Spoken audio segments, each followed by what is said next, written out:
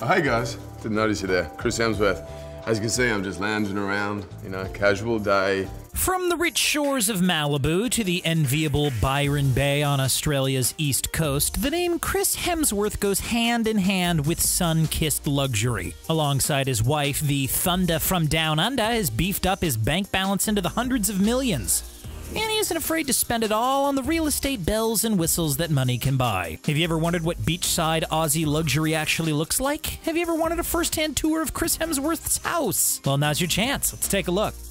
Why beat around the bush? Let's dive right into it and check out the jealousy-evoking, controversial, truly one-of-a-kind mega mansion in Byron Bay that Thor and his family call home. Byron is a coastal town in New South Wales, in between Sydney and Brisbane, and is a popular vacation spot known for its beaches, surfing, and scuba diving sites. It's a beachside paradise which locals flock to in order to escape the hustle and bustle of the cities. And it's where the Aussie actor forked out a whopping $20 million to build his new home from the ground up. That's 20 times more expensive than the town's median house price of $987,000. When this exorbitant palatial estate was being constructed from a bird's eye view, Hemsworth's luxury pad looked like a cross between a power plant and a military compound. But after he tore down the initial $8 million home and invested close to $12 million more, we're left with a modern, secluded oasis jam-packed with more opulence than you could ever imagine. One of the first things you see as you walk in the front door on this 4.2-hectare property is the enormous, epic mural comprised of black lines and rippling blue circles. The painting is called Durangang Gagao, which translates to thanking the ocean. As we keep moving, the home boasts 10 bathrooms, 6 bedrooms, one for Hemsworth and Elsa Pataki to share, one for each of their 3 kids, and then a couple spares. Throw in a media room, butler's pantry, a game room, and a built-in fire pit, and then you start to see where all the money went. The stunning 50-meter rooftop infinity pool is estimated to have cost at least $400,000 alone, and offers unmatched views over the greenery of the Broken Head Nature Reserve to the ocean beyond. The property also functions as a retreat, offering a steam room, sauna room, and massage room. Damn. Of course, no Thor home would be complete without a gym. To maintain those iconic biceps, a fully equipped gym sits in his house as well, which offers an assortment of free weights and cardio equipment. Hemsworth clearly hasn't spared any expense. A similar 6-bedroom house in the area, still small in comparison, is available for rent for $4,500 per week. It's fair to assume that Chris's mansion could probably double that.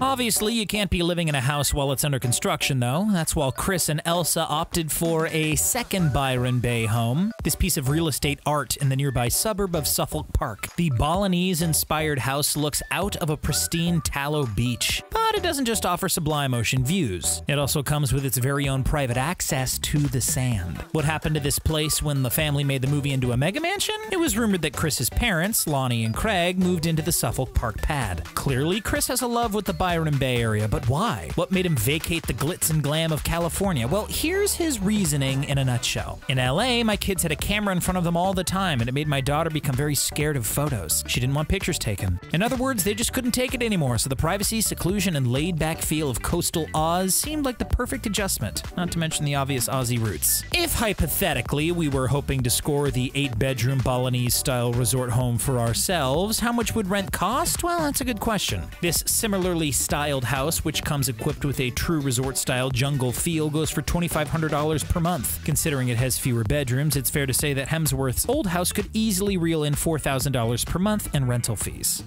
We know that this hunky heartthrob is swimming in cash. Since he landed the role of Thor, he has money coming out of his ears, but it hasn't always been riches and wealth for Hemsworth. In fact, his story is reminiscent of the classic rags to riches tale. Let's rewind for a second and have a look at how this man rose to fame and how he managed to put himself in a position to afford $20 million houses. The pieces all began to fall into place for Chris when he played the role of Kim Hyde in the Australian TV soap opera Home and Away. That role helped him gain domestic notoriety, and a stint on the Australian Dancing with the Stars helped too. Then up in LA, he made an appearance in the opening scene of J.J. Abrams' 2009 film Star Trek. The flick was a smash, grossing $385.7 million and catapulted Hemsworth onto the Hollywood map. In 2011, he slammed on 20 pounds of extra muscle to audition for Thor. Once he landed the role, the rest was history. Fast forward to today, Chris Hemsworth's net worth is estimated to be around $130 million US, which is over $100 million more than Liam, with his social media accounts worth at least $47 million million alone because of their vast reach. But that hasn't always been the case. Growing up, Chris barely made any money. He saved his cash for a whole year to buy a $600 surfboard, and then didn't even want to use it because he was scared to damage it. In his own words, "It taught me many lessons about appreciation and working hard for something." Clearly, he's managed to turn things around since then. Hemsworth started out with $150,000 for 2011's Thor film, but has since earned $15 million per MCU movie ever since 2017's Thor Ragnarok, plus a percentage of the film's overall profits, which are usually in the hundreds of millions. And when he's not flaunting a cape and hammer, he's often wearing Hugo Boss or Tag Heuer, two brands which he has signed ongoing seven-figure endorsement deals with. Then of course there's also the hundreds of thousands of bucks he reels in from being a Tourism Australia ambassador. Who remembers that 2018 Super Bowl Crocodile Dundee commercial that turns out just to be an ad for Australia, right? Yeah, now you know what I'm talking about.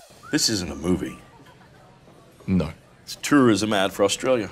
Yes. With money flowing in 6 ways from Sunday, Hemsworth can afford to splurge now and then, as we've seen, although his real estate portfolio is a little more diverse than just Byron Bay mansions. He and Elsa also signed a deed to an absolute stunner of a property in the celeb-centric, high-class, infamous beachside suburb of Malibu. Let's take a tour through, shall we? Built in 1979, this contemporary-style beauty measures 4,612 square feet and is packed to the rafters with style. The first thing you notice are the tall Pella doors, which welcome guests. There's also a large office and state-of-the-art family room complete with home theater, which can cost up to $33,000 on its own. Plus a 750-bottle refrigerated wine cellar, 4 bedrooms, 5 bathrooms, a spa bath, Calcutta gold marble showers, and a pair of walk-in closets for Chris and Elsa to store their expensive fashionista wardrobes. No matter which direction you turn your head, towering ceilings and polished floors will catch your eye. The crown jewel, however, has got to be those views. Whether you're looking up to the mountains or over the ocean, a sunset from this Malibu balcony would be near impossible to beat. The median list price for square footage in Malibu is $1,137, which is significantly higher than the Los Angeles metro average of $447 per square foot. Surprisingly, despite its evident luxury, Hemsworth pad sits under the Malibu average at just $748 per square foot. Don't worry, we'll do the math for you. He paid a whopping $3,450,000 for the property. Not all of his hard-earned cash goes towards fancy houses, though. Some of it goes to fast cars and other toys, which I'll touch on in a second, but a lot of it also goes back to the community. Chris is a spokesperson for the Australian Childhood Foundation and also played a significant planning and financial role in creating World Oceans Day in 2018, which encouraged people to prevent plastic pollution. Although perhaps Chris's most proud use of his money was paying off his parents' debt. It's understood that Hemsworth raked in a cool $5 million for starring in Avengers Age of Ultron. A sizable portion of that paycheck went straight to his parents. As little brother Liam tells it, Chris called his dad one day and asked him to check his bank balance. Craig's debts had been completely cleared, leaving him speechless and humbled. Now, about those fast cars. Well, not supercar kind of fast, but about as fast as you can get on a range of family-sized SUVs. The Hollywood heavy hitter has been seen driving a $200,000 Cadillac Escalade as well as a sleek $90,000 Audi Q7 in his recurring favorite color, black. Keeping in mind that Hemsworth teamed up with Audi Australia in 2015 as a brand ambassador, there may have been some mates rates involved. To round out the garage, there's an Acura MDX, which when fully loaded costs a little over $60,000, and a Cadillac SRX, which can be reached for $50 grand. Most of these cars have enough room for 3 kids and surfboards, which is exactly how Chris likes it.